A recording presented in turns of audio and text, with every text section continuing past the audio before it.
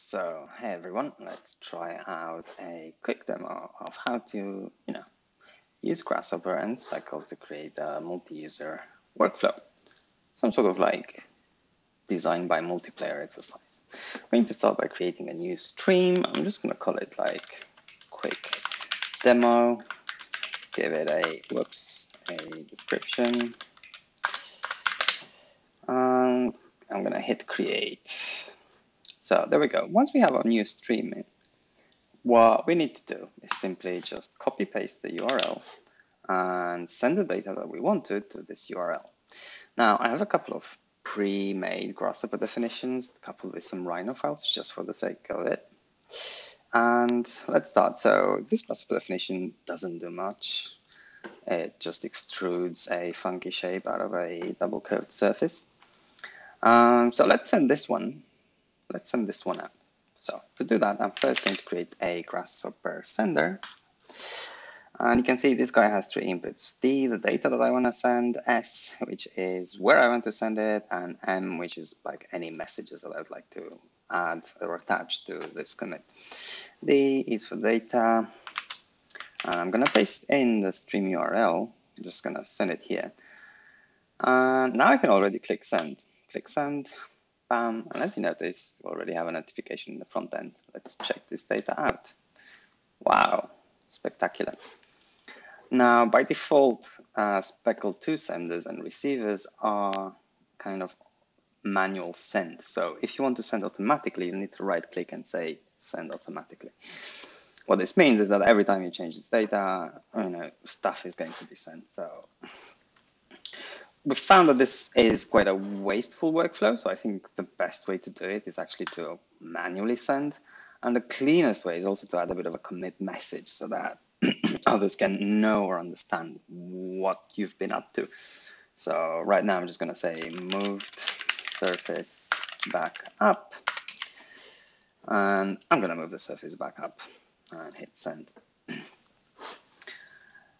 Great. So you can see now in my branch, in my commit message, I have this thing called move surface backup. If I go to my branch where all the commits are stored, essentially you can see the history of all the data that I've sent. Right. Now, let's say I want to receive this and section it into some floor plates or something. So we're going to go here to so-called Alice's computer and essentially create a receiver. Again, to receive data, it's quite easy. All you need to do is like copy. If you want to receive the data from a specific commit, you can just copy paste the commit URL. So this one here, and this will essentially ensure that you're not going to get any other data other than that one. When you first receive data that's been structured, so essentially here you can see that we've structured it into a solid and a top surface. Once you receive, you will get nothing. So what you need to do is say expand Speckle object. Make sure to choose the second version of the component. And then you can see here that I've got the solid, which is this guy. And I've also got just the top geometry, which is this top surface, sorry, which is this. We're going to use that later down the line in actually creating some sort of panelization on top of it. So in this case, we're interested in the solid, so I'm just going to plop it in here. And voila, I've just created some wonderful section planes. The nice thing is now that if I change the original surface, so let me just pop on the control points for this. And I drag this corner down, I can say here, edited surface, commit changes, send. You will notice that this one doesn't react. Why is that? It's because it's locked into a specific commit. So if you actually want to receive updates, what you need to do is essentially receive straight away from the stream itself or from a specific branch. More on that later. So if I do this and I click receive, what you do get now is essentially the latest commit in this specific stream, which in this case, it's also pertaining to the main branch. So there you go. If I would, that's just for the purposes of this demo, so I'd say just receive automatically, and in here I'm going to click send automatically. So now if we're having fun and just doing this, around, you should be able to see that actually this is changing as well, you know, like, whoops. And you can start having as much fun as you want. So this should work as well, hopefully. There you go. Wow.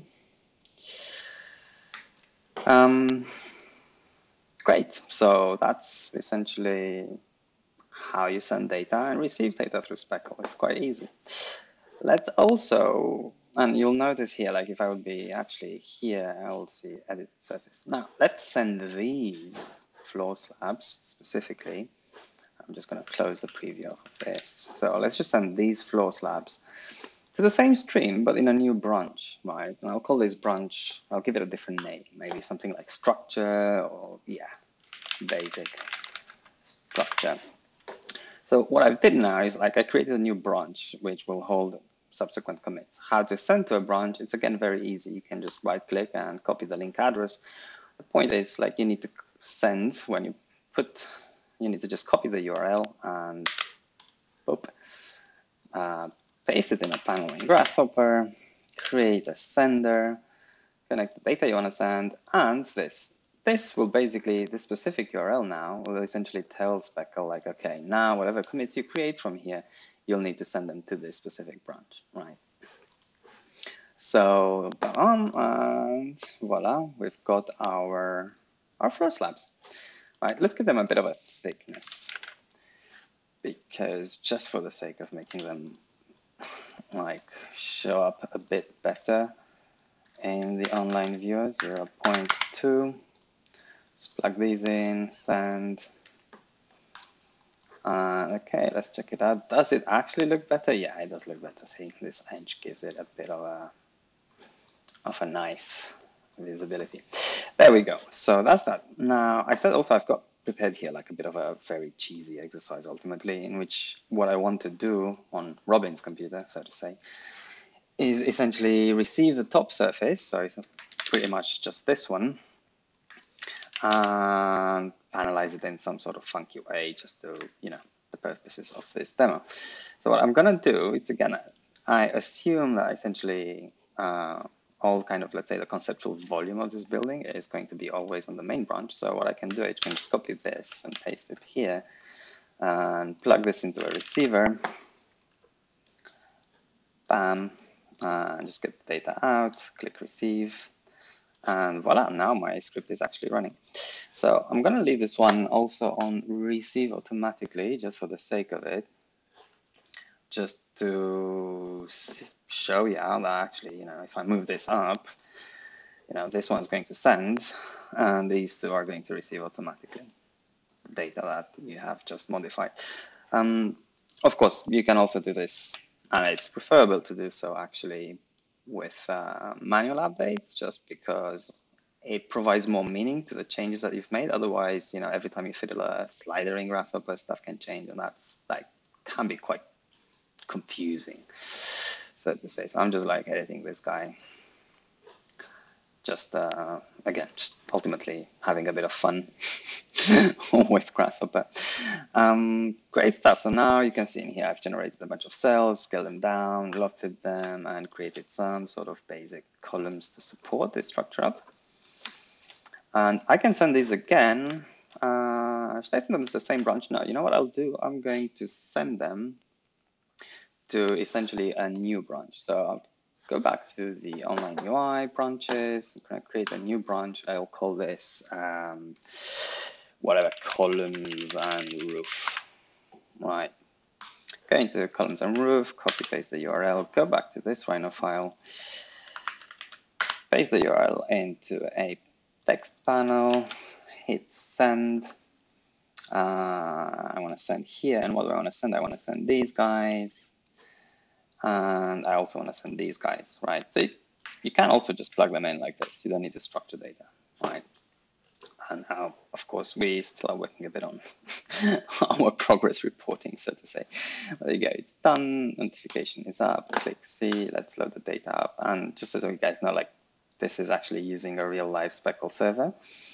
So all this data is going essentially all the way up to DigitalOcean somewhere in the outskirts of London. and coming back down to my computer every time I do this. Now that I'm looking at this, I actually noticed that I forgot to send the lines that are keeping these columns up. So where are those lines? Are they here? Voila. So I'll just add these guys in. Are they all? Yeah, hopefully, yes. Send. So essentially now I've got a bit of a wonky, quite wonky roof. Let's just say I want to bring these back. So let's say my name is Bob, and I've generated a conceptual surface, and now I want to see like what the others made out of it. So how did they what did they create? How did this building shape up further down the line in the process? To do so, I can just receive again. So I can essentially receive from the two branches I've created in these two separate Rhino files and receive this data back in. So what I'm going to do is just copy paste this one, which is the structure branch. Oops. So copy paste it here and then hit receive. Whoop. There you go. This one didn't update. So I'll need to click send. So see, this one was not sending automatically. So now I have to click send here. And once it's sent, a little bubble will show up that, hey, there's new commits available for this branch. So I just need to hit receive, and voila, I've got the floor slabs coming in. Right now, next step, I also want to pull down the structure and roof. So just copy paste that. Whoops, sorry, I think I just copy pasted the panel. So that. Plop it into a receive node and hit receive. So this is the roof. And once this is done, theoretically, if all goes well, we should be able to see these funky hexagons on top of the building. Voila, there we go. So these are these, this is the structure, these are my panels. And this is quite cool because ultimately it allows you to kind of organically create workflows around multiple stakeholders, people, designers, team members in a quite easy and structured way. The last thing that I want to show you is basically, okay, so I've got all this data, right? I've sent it around in between like 3 Grasshopper files now. Let's just say I want to like have it back into one place. So this is where we get asked, like, how do I merge data in Speckle? Well, quite easily. Essentially what you need to do is receive the data that you want to merge, right? So here, these two. Let's say I want to now marry the structure and the floor slabs into one ultimate release that can go further down the line to the structural engineer, so to say. So what I can do is essentially once I've received this data, I can send it back out to this stream. And I'll just create a new branch in here called releases, so to say. And this is a branch that, let's say, I'm going to keep a bit more clean and careful, right? So I will try and not leave any kind of empty commit messages and so on and so forth. So here, like I've got my floor slabs and I've got my structure, my columns, my hexagons. I could just plop them in for the sake of this demo. This should be enough. I'm going to hit send. And once it's through, I should get a notification in here. And then we can view both of them together at the same time. There we go. See, view data, bam.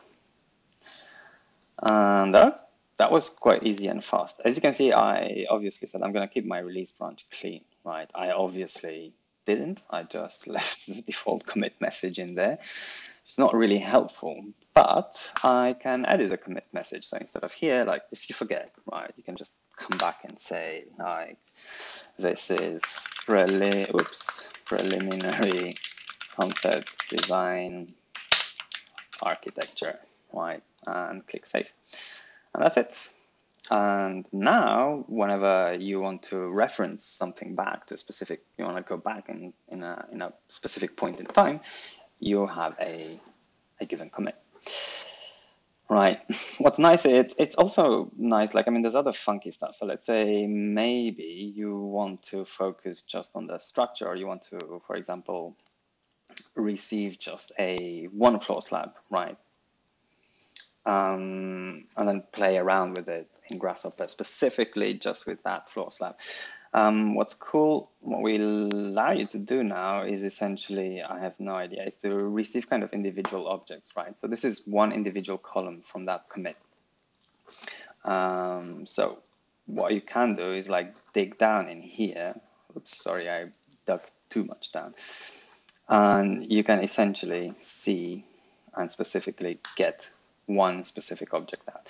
Now, the columns are a bit boring, and as you can see, I haven't structured data inside this commit in any kind of intelligible way, which is a bit stupid of me because I've just sent it here, but that's fine. Because I can always create a new commit, right? So these are my columns and rows, and these are my floor slabs. So let's just invent something now here. I'm just gonna, let's measure the list of the length, the length of this list, right? I've got 13, okay, and just create a set of numbers going from 0 to 12, that's all right. And concatenate this with level underscore. Right, so I'm getting now is a set of keys level 0, 1, 2, 3, 4, 5, 6, 7, 8, 9, 10, 12. Great, and now if I go to Speckle 2, we have a extra component which is like, create Speckle object by key and value. So what I can do is like specify a set of keys and a set of values. So my keys will be these and my values will be these. And that's it. It created one nice Speckle object. If I expand this Speckle object, this is when you can actually see what I've actually made. So essentially each prep is now under one specific key. So each floor slab is under one specific key. And why is this cool? Because if I send this through, and I go here, I click view, if I will expand the data that's in my list, you will see that actually like all these preps are now kind of stored in a structured manner, right? And obviously you can do this in any way you see fit. So there's no limitations coming from Speckle's end on how you structure this. If you want to use something like an IFC standard, you're more than welcome to do so. Or if you want to just create your own data structures, whatever makes sense for you. That's perfect, right? So now I want to essentially receive this specific object. This specific object contains all the other objects inside. So I'm just going to copy paste this object URL in. I'm just going to do it in here. Let's just pretend that I'm, receiving stuff. I need to coordinate the floor slabs together with the roof structure. So I've clicked receive. The data is actually received. You don't see anything because you need to expand it to actually see what's inside. So I'm going to go ahead and expand the Speckle object, and bam, voila, I have essentially the structure which I've created here in here. And basically that's it. That's Speckle multiplayer. It's fun and games, and in the same way, you can also like use straight away the Rhino plugin, or you can see this data maybe coming from Revit or Rhino, or going to Dynamo or whatever. That's so that's that. That's a quick demo of Speckle, mostly focused around multiplayer Grasshopper stuff.